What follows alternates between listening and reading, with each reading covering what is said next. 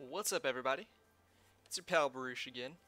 So it's been a few days since we've actually touched Planet Coaster, so I thought I'd get right back into that. Did a little bit of messing around with Overcooked from my buddy Tylen, so please be sure to take a look at those whenever you like. So I took a few days off to kind of consider what I wanted to do next, because kind of going into this scenario without a clear direction. Um, so one of the things I was thinking about was, what makes a theme park successful? What makes a theme park like Disney really um, scratch the itch, if you will? And I did a little bit of reading um, months ago.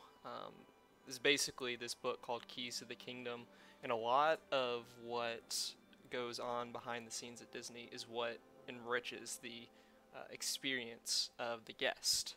Um, there was also another really cool set of Imagineering um, booklets that talked a lot about layouts of parks, and one thing that really stood out to me is that parks, like the Disney parks, always seem to have one sort of centralized hub. And it was explained that these hubs are important because they enable the guests to have a frame of reference when they're in the park. So if you think of a Magic Kingdom, you have a castle. Um, so I was like, that'd be kind of a nice thing to add to my park. So I want to go in here to a more centralized part of the map and create maybe like around right here and make a hub. And so I was thinking, well, what kind of hub do I want? And looking around at the terrain, we're in the midst of mountains, so it kind of makes sense to make this, I don't know, maybe a little bit of a mountain with a lake at the foot of the mountain. So this will actually be great to talk about terrain and just the ease of access to the terrain builder that Frontiers built into this game. So let's get to it. First, I'm going to go to sculpting and select the push button. So as you can see, once you've selected an option, you get this little reticle that shows you the amount of land that you'll be influencing.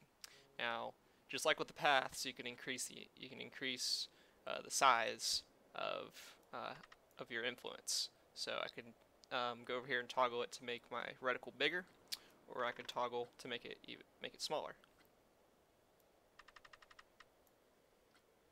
So I'm actually going to get a big area over here and just start making a big hole. I'll zoom in a little bit and just start kind of painting across the landscape.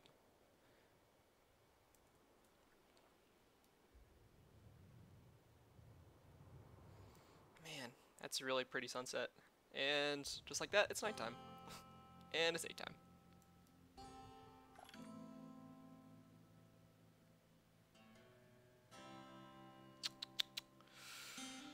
Alright. I don't want to get it too deep.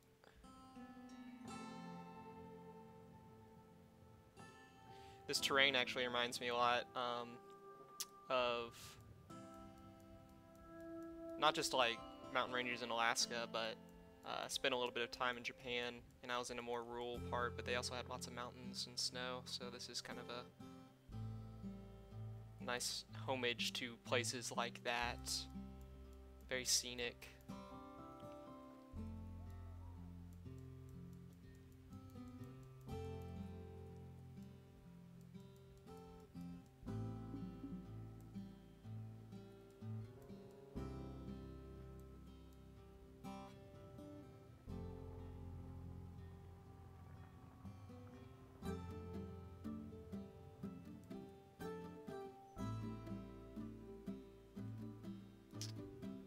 So I'm going to expand the lake just a little bit more this way.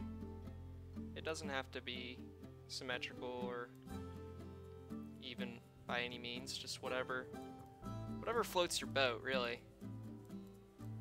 But most formations like lakes are kind of carved by water anyway, so it's not going to be all that even.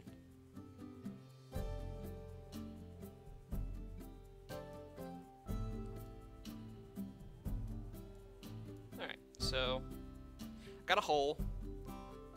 Looks a little nasty, but we'll fill that with water and we'll see what it looks like.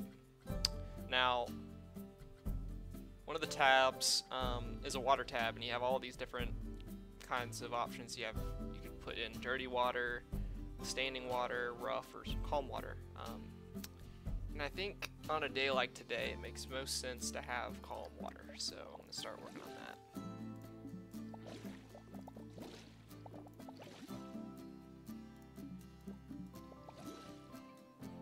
All right. So just like that, boom, you got a nice little little lake area.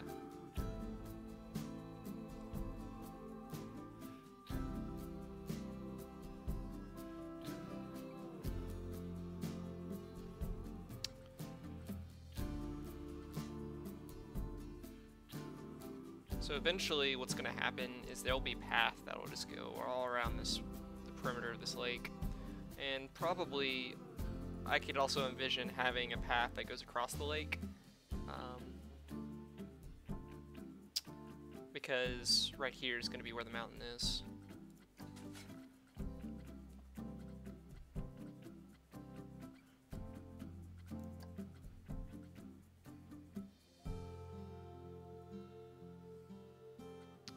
So again, we can change our size here and the intensity that we want to go. And because we're doing a mountain, I want it to be very intense and very apparent that this is a place that you want to go to.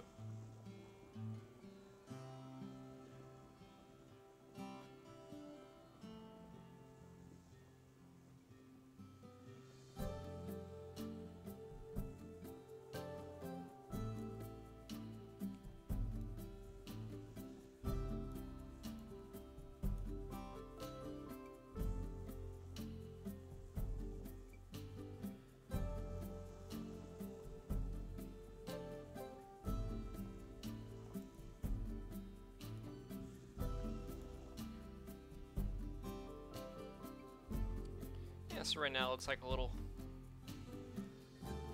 mound of a bit of rock, but we're gonna keep it going and see how high we can get it.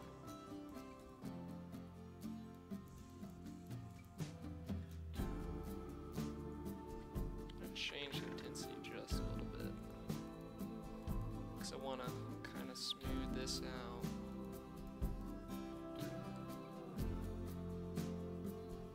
One of the cool things that I love about terrain in general is the shadow effects.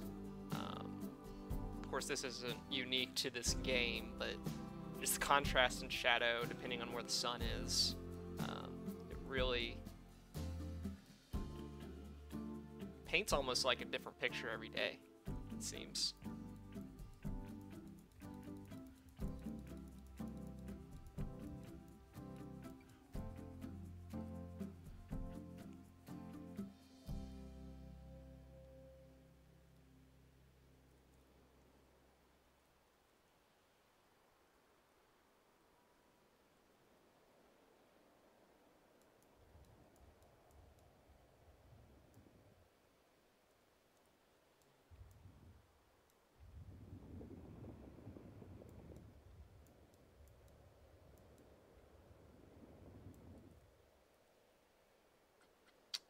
I'm gonna push that down a little bit. I don't want that to really...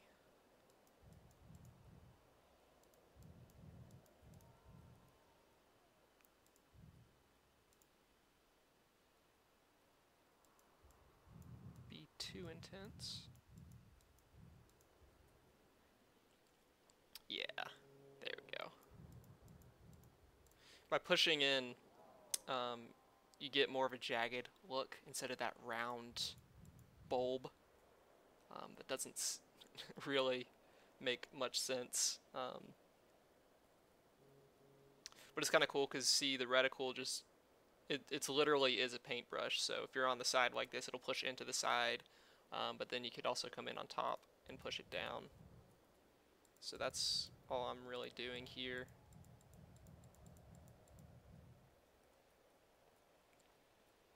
Probably push this down a little bit too. Push this down a little bit. Push that down a little bit. Okay.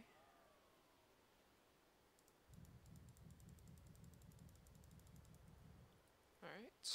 Get the rock face coming in a little bit. I really like how this environment still keeps the snow. I think that's a nice little touch.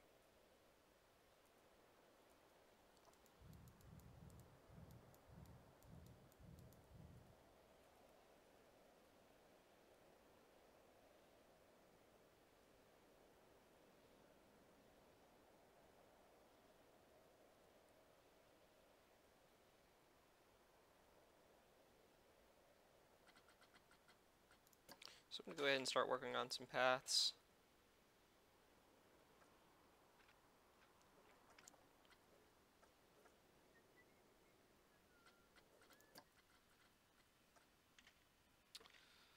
So if I recall correctly, it was that one. And was it that length? I didn't mean to do that. Go in and delete this path. Okay. There we go.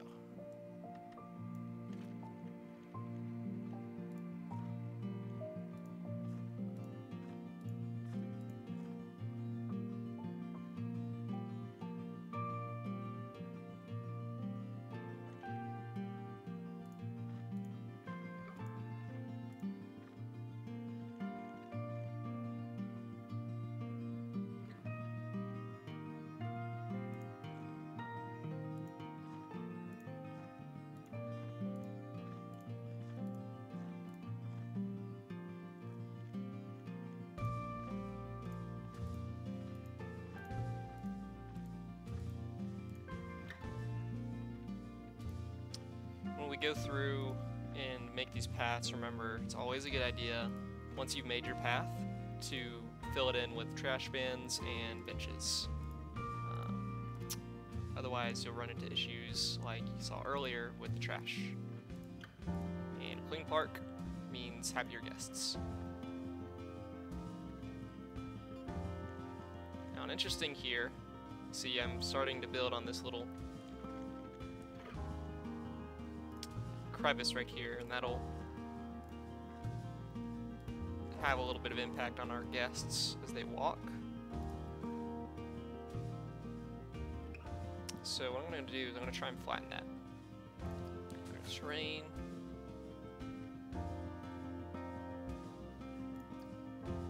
Just flatten.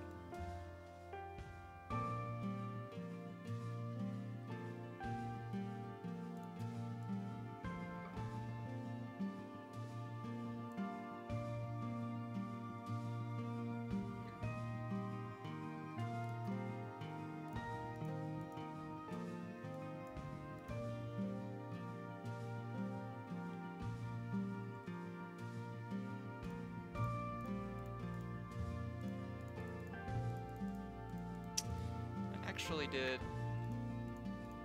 not doing what I intended it for it to do, but I do like having this kind of dug in section, so I think I might keep that.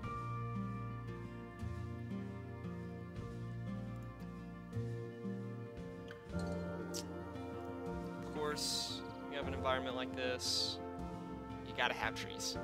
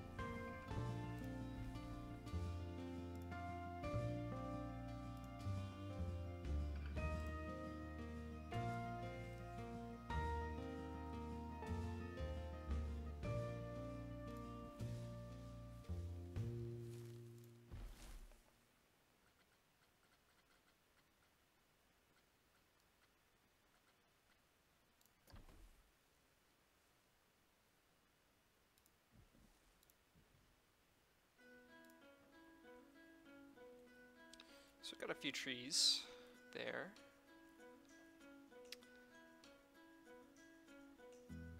We'll continue working on this on the next episode. So if you like what you saw, please give it a thumbs up, subscribe, all that, and I'll see you all in the next video.